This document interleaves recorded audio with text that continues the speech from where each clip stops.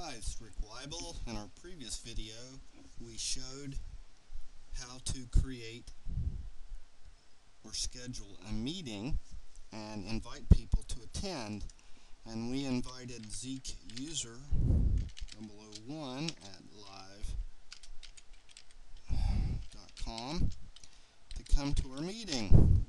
So let's log in to Mr. Zeke's account and look at his inbox, and here's the MIS Club meeting that he was requested to attend, and you see that I sent him the email request, and he has 3 choices, as well as the ability to look at his calendar. So in this instance, let's say I'm going to accept the meeting. So it automatically puts together an email message for me and says I'm accepting attendance, and so I can type a response, or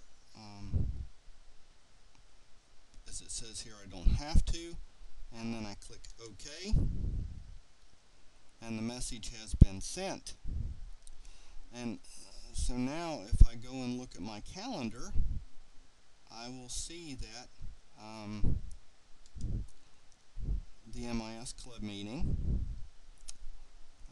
has been set up from my calendar, but I've never went into my calendar before, so there it is. There's the MIS Club meeting, and that event has just been added right into my calendar.